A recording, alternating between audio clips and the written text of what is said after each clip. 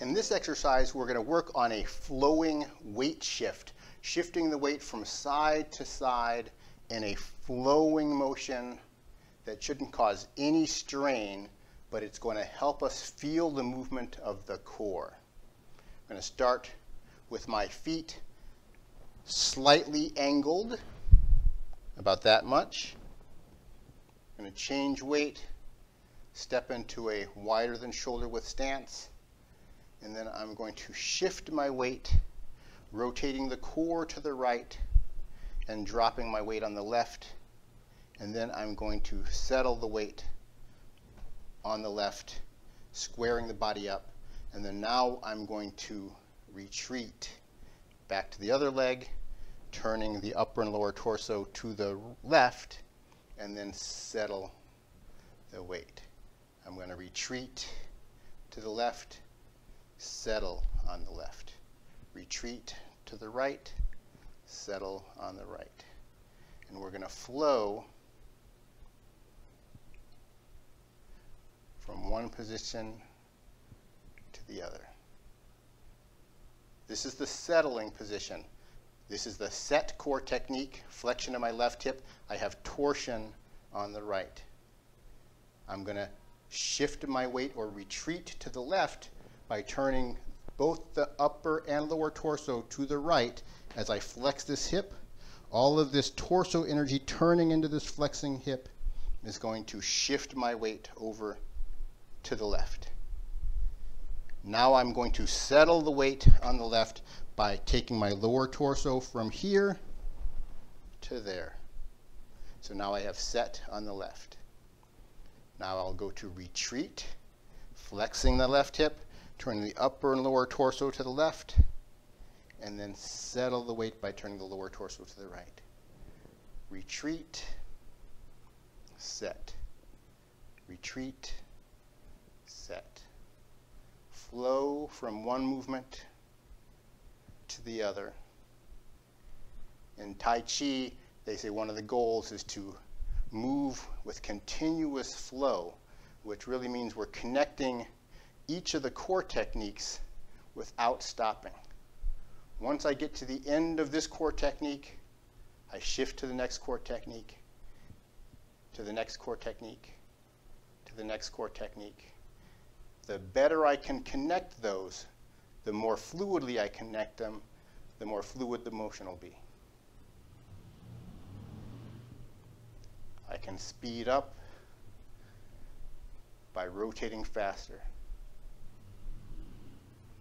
I can slow down.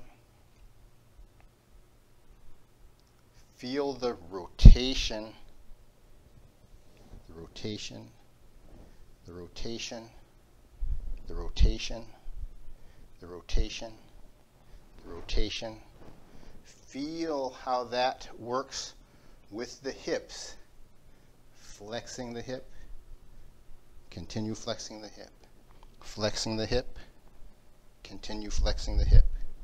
Flexing my right hip, continue flexing the right hip. Flex the left hip, continue flexing the left hip. The hips work in coordination with the upper and lower torso to create the flow motion.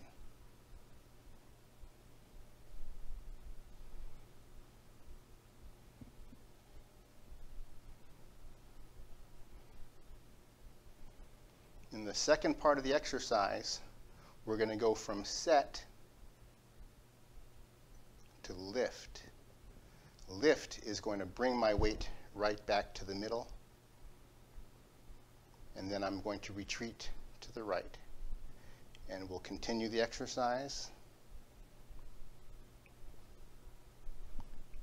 Do this any number of times until you settle on the right. And then now we're going to lift to the center from the right. Lifting is the lift core technique. I'm going to flex my right hip. I'm going to turn my upper torso to the right and my lower torso to the left. When I did retreat, remember I turned both the upper and lower torso to the right, and that triggered that. When I use left, I'm going to turn my upper torso in the opposite direction from the lower torso, and I end up here. Now I'm going to do retreat, and I can resume the motion. Retreat, set, retreat, set, retreat, set, lift, retreat, set, retreat, set, retreat, set, lift. When I lift, there's no pushing. I'm not extending my hip. This hip is still flexing. It's the extension of the knee that rises the body up. I'm not pushing off the ground with my hip joint. Now retreat, set, retreat, set, retreat, set, retreat, set, retreat, set, lift, retreat, set.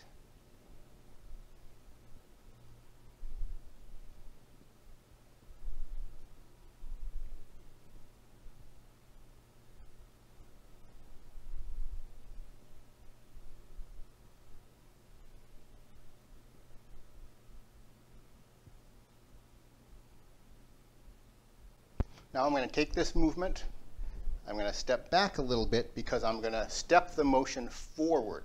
As I'm retreating, set, retreat, set, retreat, set, retreat, set. I'm going to retreat, and then instead of going to set, I'm going to go to sink by turning both the upper and lower torso all in the same direction. Sink is going to cause me to collect my right leg to the left leg.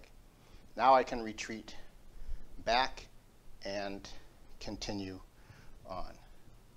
Retreat, set, retreat, set, retreat, sink, retreat, set, retreat, set, retreat, set, retreat, sink. From sink, I'm going to step forward with a catwalk by turning my upper torso from counterclockwise to clockwise. That's going to place my foot on the ball and the flat of the foot. And now I'm going to rise up using lift and then settle the weight using lift on the other side and then retreat. Go back into the motion.